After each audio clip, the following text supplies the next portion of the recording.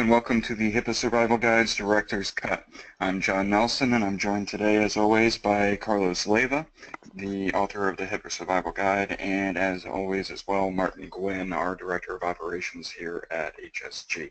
Today's episode is Quantum Physics and Expresso, or Expresso and Quantum Physics. They go hand in hand, and this is kind of an interesting title we've got today. So, Carlos, let's start right here. What do quantum physics have to do with the Expresso product from the HIPAA Survivor Guide? So, there is a little something mathematical about how we went about, sort of tangentially mathematical about how we went about solving the problem that we think we solved with Expresso. It's not really quantum physics, but we're having a little fun here, and I just thought maybe that Martin could elaborate a little bit more as to whether Schrodinger's cat was alive or dead, or how could he be both alive and dead at the same time? And you don't know until you open the box whether he's alive or dead. Well, if you shake the box, you get a good idea. Oh, you could shake the box and you would tell you something, right? Absolutely. I have to remind everyone, no animals were injured in the making of this video. We're carrying this out.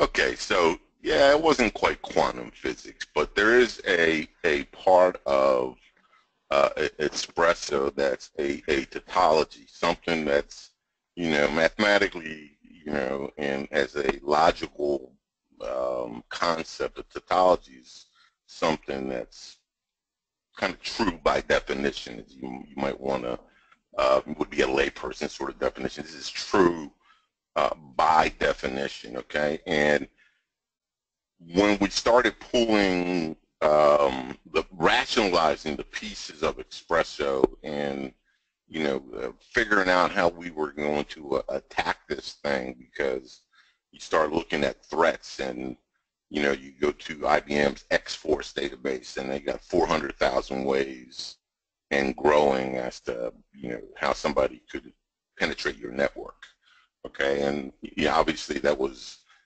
an impossible task to deal with 400,000 different threat vectors. And if you just look at social engineering, there's probably thousands at least of ways that you can be socially engineered out of your credentials and other access things that you have that will then let the bad guys get in. So part of what we did, and part of what the NIST model supports, now for those of you who are hearing about Expresso for the first time, we built it on the National Institute of Standards and Technology Special Publications 800-30 Rev 1, which is essentially NIST's recommendations for how you conduct a risk assessment. And this is in the business of, it's a government agency, but it's in the business of, in part, because it does a lot more than this, advising other government agencies how they should comply with certain regulations. And in this case, they were advising organizations, other government organizations, how to do a risk assessment, and it really had nothing to do specifically with HIPAA. Yeah, this is a model.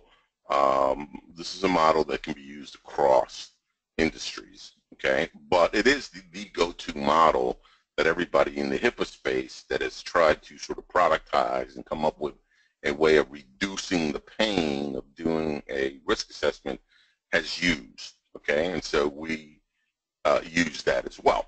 Okay, and one of the things that SP30 says is that you can aggregate. It's okay. You can aggregate threats. You can aggregate vulnerabilities. And if you thought about this problem for very long, you knew that really the only way you could get your mind around this problem was to aggregate it. So we actually come up with like 9 different threats. But those threats, let's say that the first one is, social engineering or intrusion. Okay. Now what we do is we pre-populate Expresso with these threats, vulnerabilities, risk, and we'll talk more about that. But to start with the threat, social engineering or intrusion could readily encompass hundreds of thousands, maybe millions of threat vectors. Okay, and right, and so we said, okay, well, all those are one threat vector, social engineer intrusion, and then weather, and so on down the list, where we came up with 9 essentially categories of threats. Okay, but those categories really represented lots and lots and lots of threat vectors. Okay, and then we said, well, okay, those are the threats, and it's a pretty broad and representative set that would apply across almost all organizations you could think of. Certainly, covenant entities and business associates would be included in that they would be implicated in social engineering, intrusion, weather, etc. So, well, what are the threats? So the big sort of epiphany that we had, when the light really went on, is that this idea that John actually coined of matter and antimatter, but the fact that in the HIPAA security rule there are 29 implementation specifications. Now, implementation specifications is probably just a quaint term that maybe people in the computer security field used back in 1996 when HIPAA was first promulgated. And people don't know that it was promulgated under Clinton, and actually didn't go into effect until George Bush was president in 2004, 2005. But it was signed into law. It had a long implementation cycle. It was signed into law in 1996.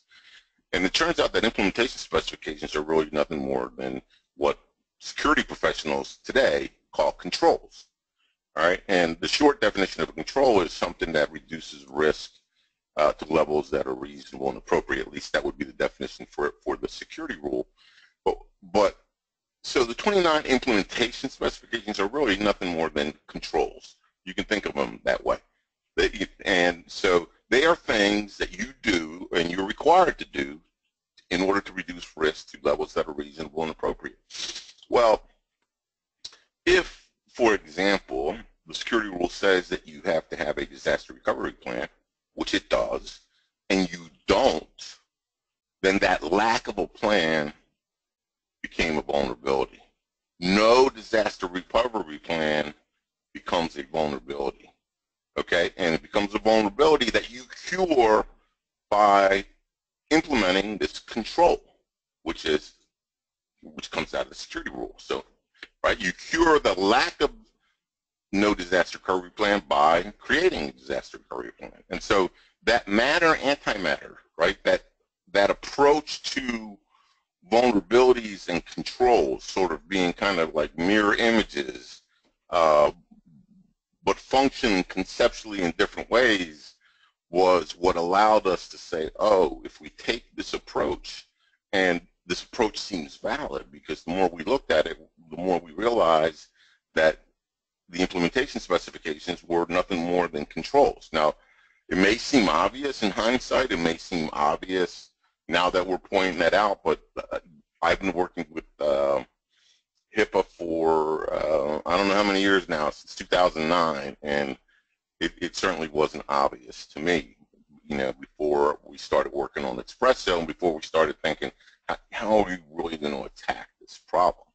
Okay, and so the reason we can say that Expresso is, if you do what's identified in Expresso, it's a tautology. You'll be in compliance by definition, okay, is that Expresso identifies those 29 controls that are the same exact 29 controls that you have to implement to be in compliance with the security rule. Therefore, if you implement these 29 controls, you are by definition in compliance, okay? And so what Expresso did and does is rationalize this environment of threats and vulnerabilities and put these pieces together and created 150 risks right out of the box in a baseline risk assessment. And to those risks were assigned certain controls that would mitigate those risks, and those controls came right out of the security rule. So that's sort of the, it's not quite mathematics, but there was this conceptual framework that was sort of math-like in the sense that you had this puzzle that had to conceptually fit. And what we found is when our customers get the puzzle, when they finally see it, then they say, we understand what you guys have done here. Now, and John, so I'm gonna take this one, and I know you're usually the one asking the questions, but really the intent of these director's cut is to generate a conversation. So why don't you explain sort of a little bit about how controls work to be the bridge between risks and security objects? Right. Well, there's a lot to unpack there, and actually there's a lot to go over just in what you've already covered. Controls really, just to reiterate and get us grounded here, controls, what's being controlled is actually the vulnerability. That's the antimatter to the vulnerabilities. Matter, they cancel each other out, right? Or at least matter and antimatter cancel each other out and release tremendous energy. But here, the control is canceling out, or at least putting the dampers on the vulnerabilities in question. And that's how you control the risks, by controlling the vulnerabilities, by eliminating that vulnerability. So with your example, Carlos, of disaster recovery plan, a threat might be anything that, like social engineering or intrusion, that affects your ability to operate in a disaster. And so that threat of intrusion is exploiting the fact that you haven't developed a disaster recovery plan. So that is one particular risk, that threat of intrusion exploiting the vulnerability of you haven't sat down to do a plan. And the control is to actually sit down and do a plan, so that threat won't be able to exploit the fact that you haven't developed a plan, because you have developed a plan. You have figured out how to operate in an emergency without without the adverse effects that the risk presents. Correct. And in that case, and there's multiple ways of looking at this, but in that case, the threat vector is intrusion. The intruder could come in and delete all your data. You don't have backups of your data, and obviously it's not just your electronic health records that are part of your personal health information, but all the images you have on your network, and even personal health information you have in Word documents and PowerPoints, whatever. All that now, after the omnibus rule, is considered to be personal health information. If that all of a sudden got deleted and you didn't have backups of it, then you're in big trouble, right? Now, Right. so, and that's really, I'm sorry, go ahead. No, that's fine. And that really brings us to the bridge, because so far we've been talking very abstractly. We've been analogizing to quantum physics, quantum mechanics, and talking about risks, and sort of from a broad view. Well, a disaster recovery plan, there's intrusion, and we've already discussed that intrusion itself probably encompasses a million different things. So that's all very, very broad and abstract. And the bridge here that controls actually play is bringing that abstraction into the concrete, the reality of where we are right now. So those documents that you have, all the information on your server, whether it be your PHI server or just your mail server. I mean, that's all information that is really what your operation is. Your operation is a collection of things, people, processes, and when you implement a control, you're not just solving the abstract problem. You're not in Plato's cave anymore. You're saying, how can we actually protect this word file or this particular piece of PHI or ePHI, and actually make it put in our backup servers. How often are we going to back up? Where are we going to back up to? And actually dealing with the real information in implementing that plan that you've already had all of these nice big thoughts about, and really put it down into use. Right, and that's a great example, because when I because it's different. right? It's different than the example that I tend to use for a number of reasons. Is when I think of disaster recovery plan, my threat is, you know, Katrina, some weather event, right? And it was, you know, Right. a disaster of, you know, great magnitude, right? And its impact. It's not only affecting you, but everything and everyone around you, right? And some high percentage of medical offices, like at least 70% or more, were lost files during Katrina, and the same thing was true for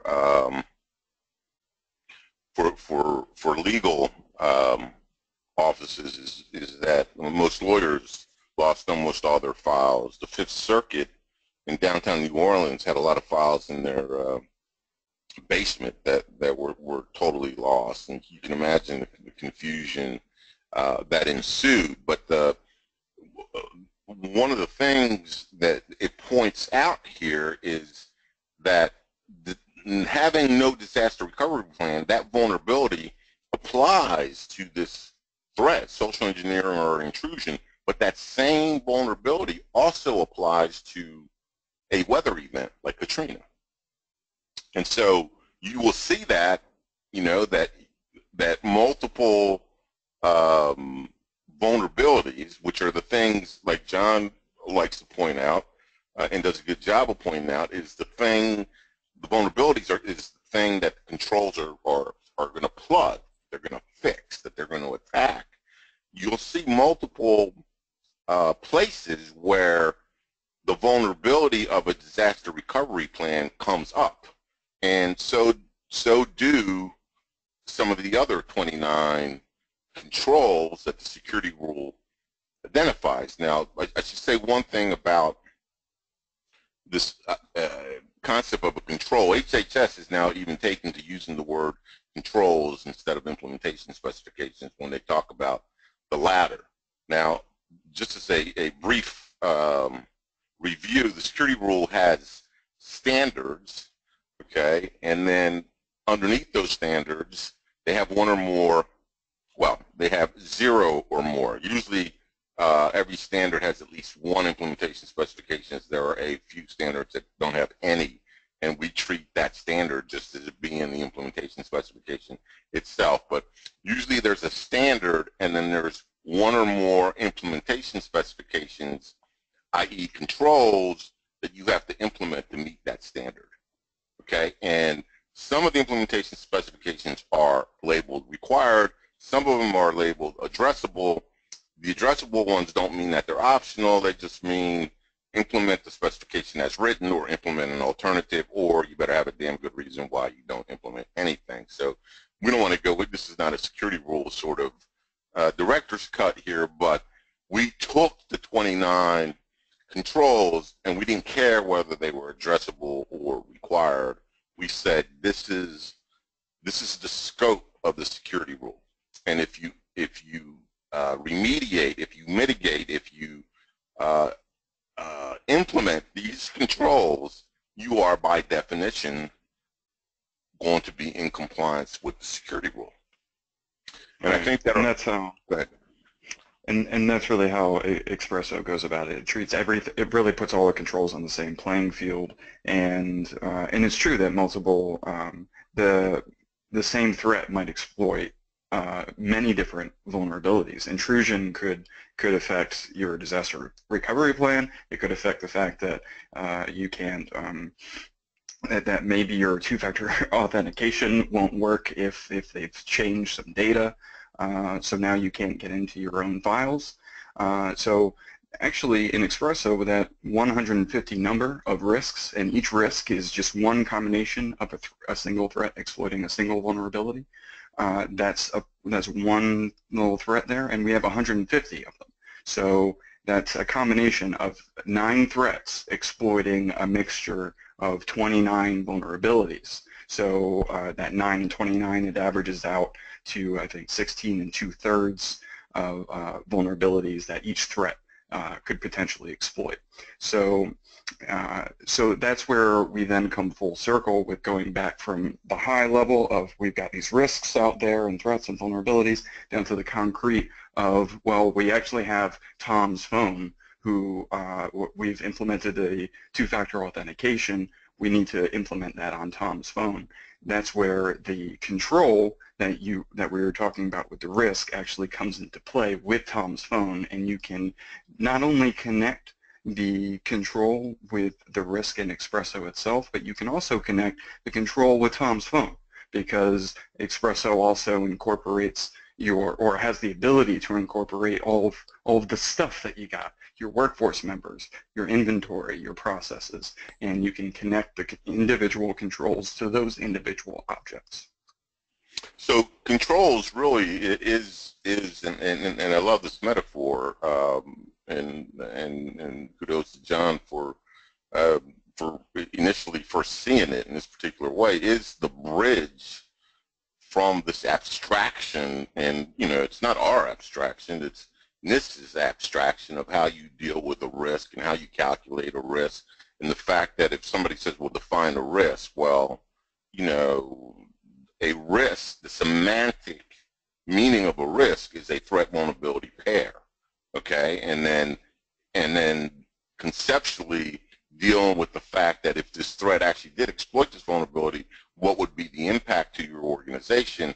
And then that equals the risk, and you're assigning probability levels and impact levels. First of all, you assign probability level to the threat actually exploiting the risk, high, medium, or low. And then you assign an impact level as to whether, if this did occur, then what kind of impact would it have to your organization. So obviously, if Katrina happened, that impact to your organization would be high. But if you had, a backup generator and you didn't have all your files in a place that could get flooded, and you had, your backup on the cloud, I mean, there were many, many ways that you could say, okay, we have this plan, we've tested this plan, we think that because of our implementation of the control, even though the impact would be disastrous, we feel like the risk is medium, not high, right? And there are other risks that you may say, well, we think that the impact is high, but the risk is actually low, because the control is, we believe the control is that effective in reducing the risk, okay?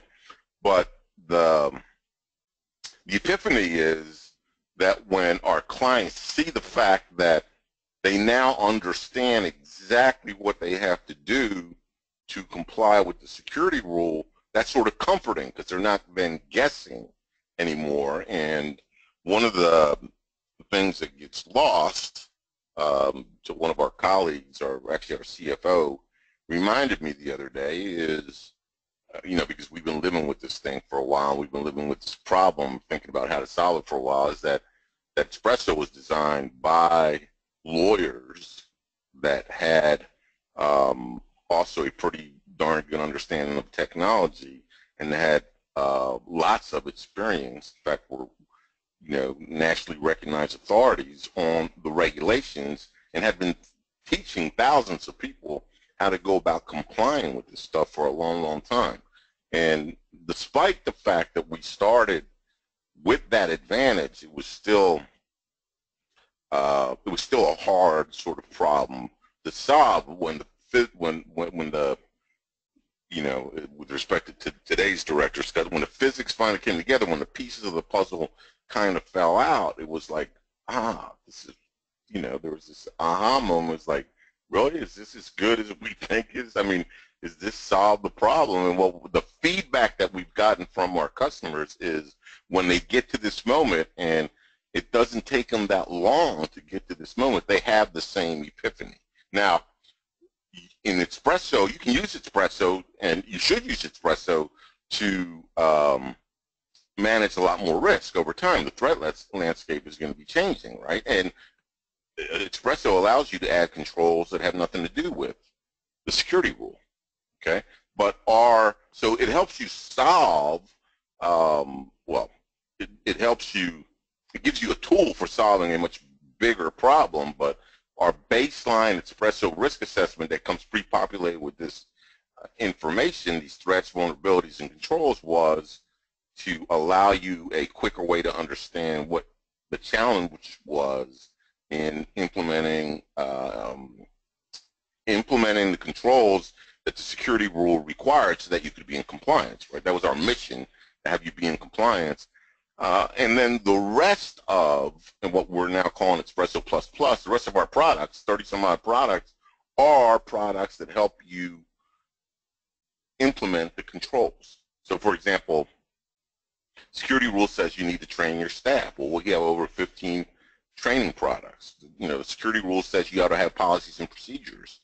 And we have policies and procedures for the security rule, the privacy rule, the breach notification rule, cloud, social media. Now, you know, those other ones aren't really, they're subsets of the problem, but they're so nuanced that we believe that people need to have policies and procedures. So once Expresso helps you identify what it is that you're supposed to do, the rest of our products help you with the most important step, which is actually the doing, the remediating, the actual fixing. So you got to remember that by definition in the NIST methodology, that an assessment is a pure analysis step. It's not really where you fix anything. It's where you identify what should be fixed.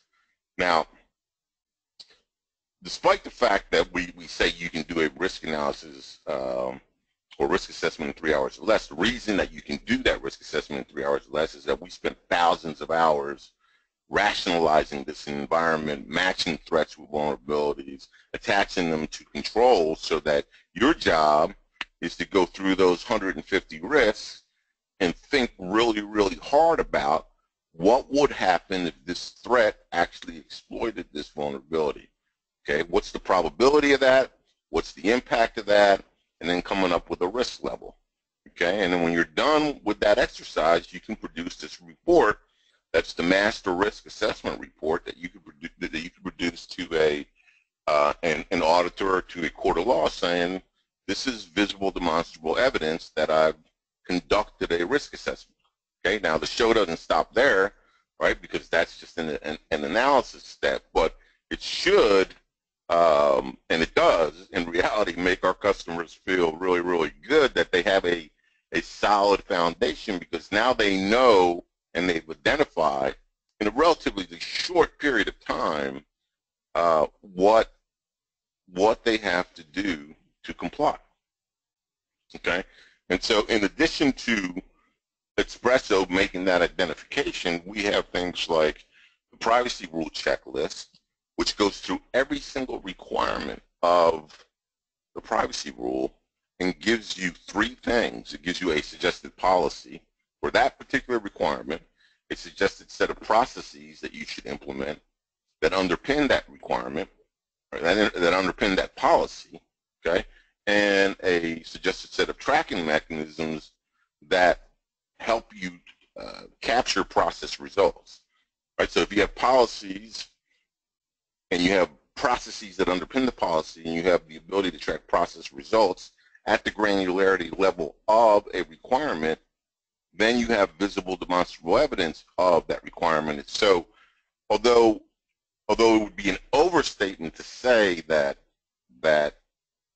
the rest of our products have everything you need to remediate, it's not an overstatement or hyperbole to say, with our checklist, we will walk you through every single one of the requirements and give you suggestions as to how you should go about complying with each requirement. Now, it turns out that the breach notification rule is a little bit different in the sense that if you look at the OCR protocol for the breach notification rule, it's a set of 10 to 12 preparedness requirements. You have model letters in place. You have an analytical framework to determine when breach is triggered.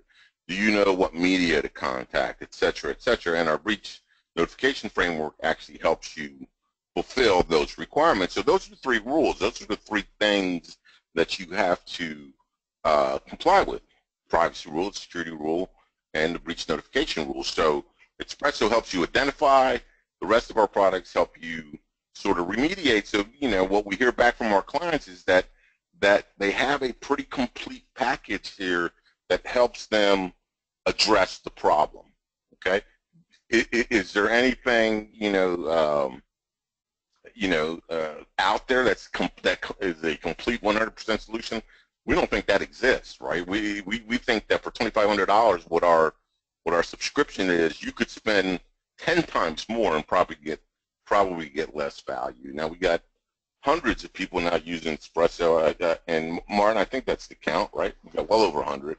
Yes, it is, and everybody that we work with just loves it. I mean, especially the IT guys. They understand it, they get it, and they jump on it.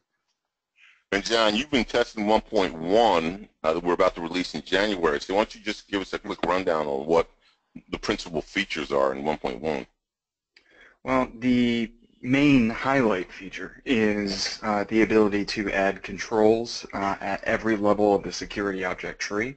So in order to explain that and why it's cool, we need to understand the security object tree just a little bit. It's not too complicated. So it's broken down into a couple different levels. So there are categories of security objects, which might be something like devices or people.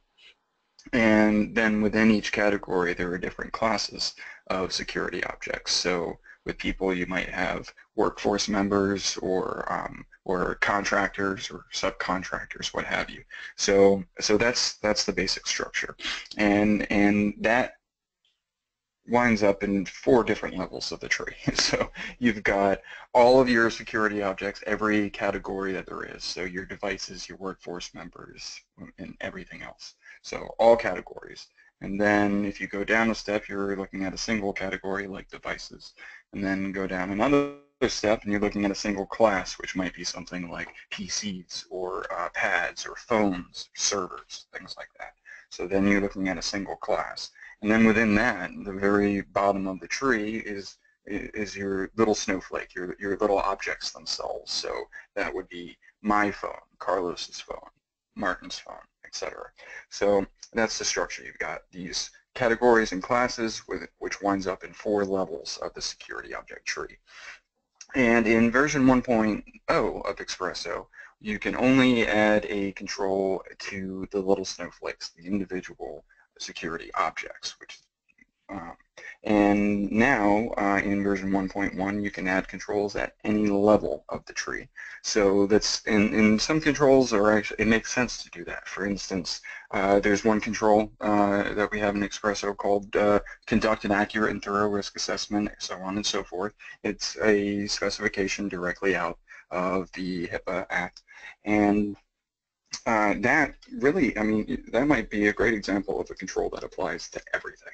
So instead of going through each individual object that you got, you can, at your highest level of the tree, when you're looking at all of your categories and classes, just go into controls, click one button, and it cascades. That control is now assigned to everything.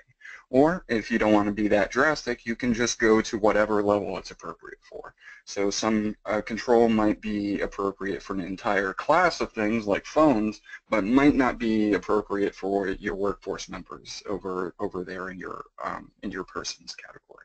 So that is the main feature that we're looking forward to, saving our customers a lot of time from having to click, click, click, click, click all over the place, just to really do the same thing to a bunch of different things. And John, is that tree that you talk about, is that fixed in structure? Can the customers change that, or how does that work? We set everyone up with that structure that I just explained, but anyone's free to change it. And now you're free to edit it or to add to it. We do not let you delete anything from it. You can change it to your heart's desire or add to it to your heart's desire, but we don't let you delete anything for the security and preservation of records concerns that we've expressed for months now. So you can actually, if you don't like calling a category persons and you want to call it people, or vice versa, go ahead. If you want to add more categories or more classes within a category and say, well, I mean, I've started off with workforce, like employees and contractors, but I need to split it up more than that. Feel free.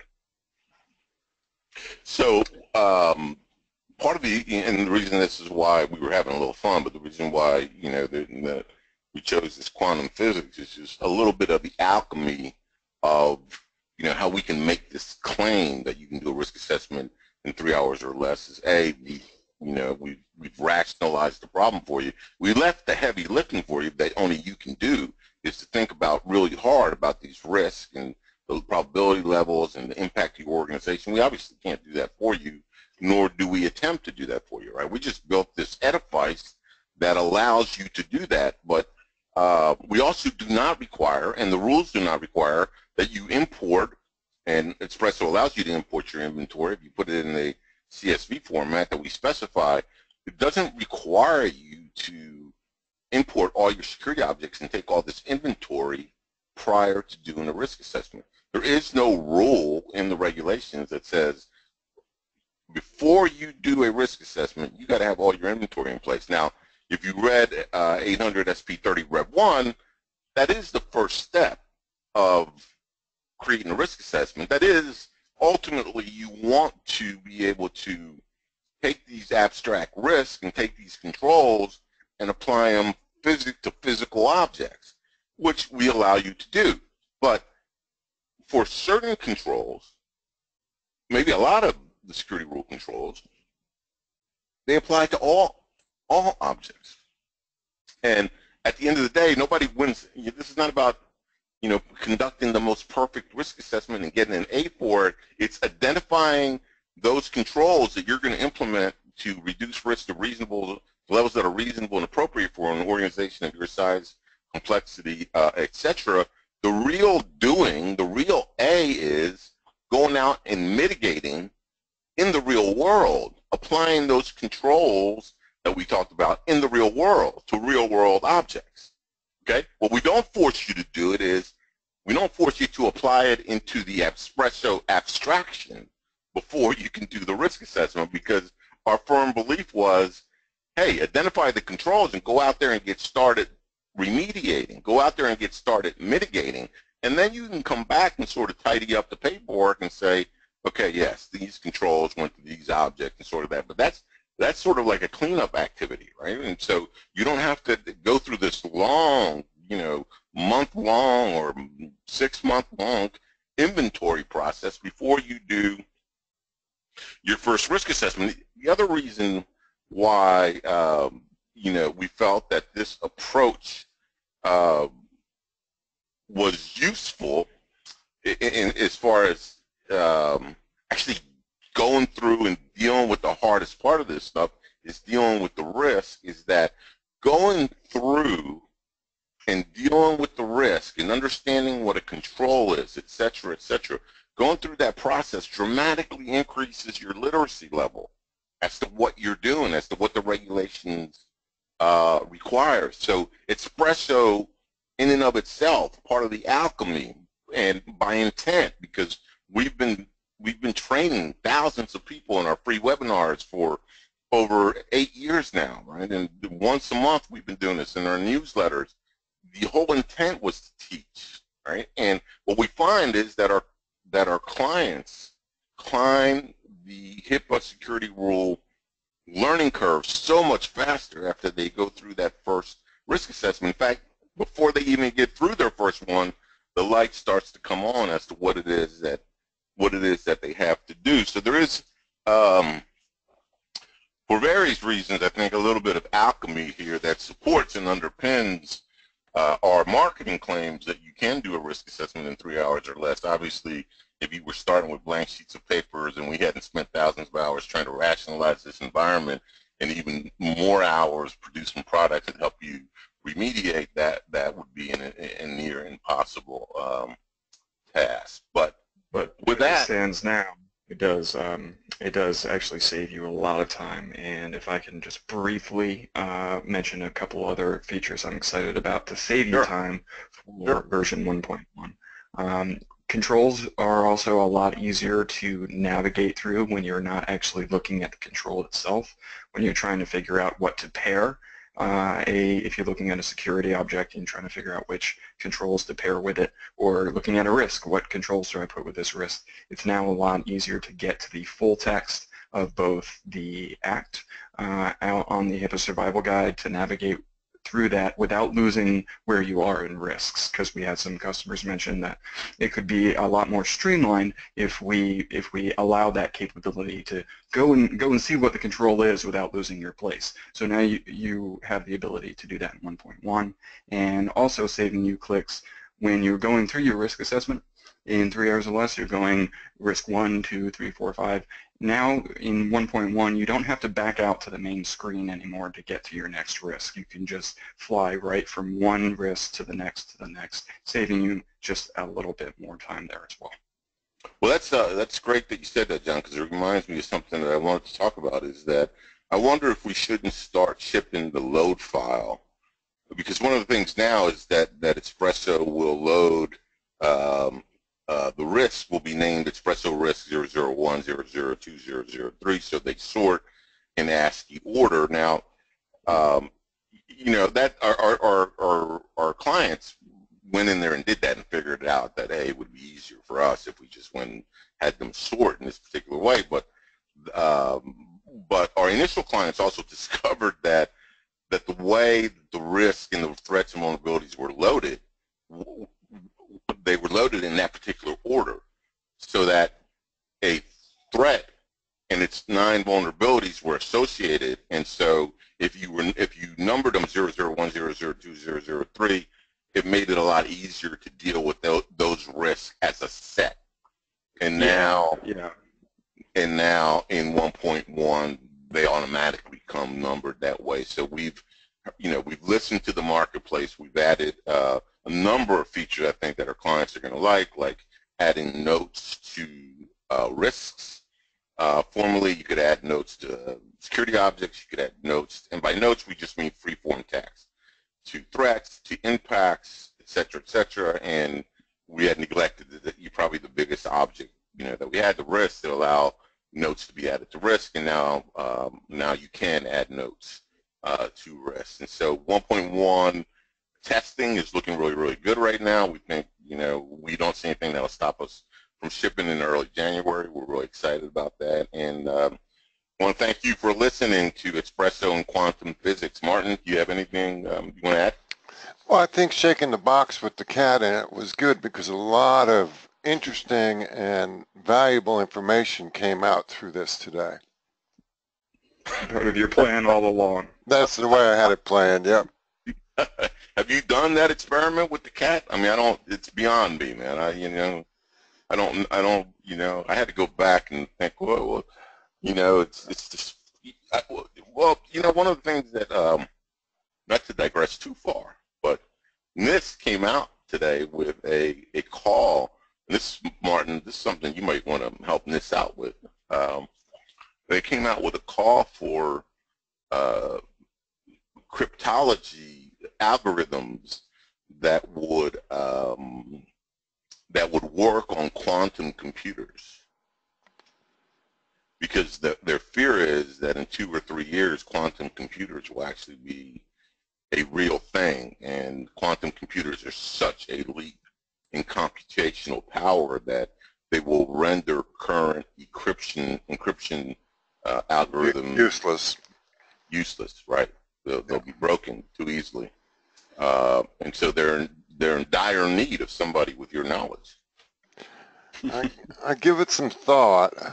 They haven't called yet. I generally like them to call first. It makes me feel better. They haven't called you yet? I'm sure they're high on the list, man. Yeah, well, there's a lot of people on lists today, but I'll just wait for the call. All right. Well, thanks, everybody, for having a little fun with us. Expresso and Quantum Physics. That's our director's cut for today. Thank you. Thank you. Thank you.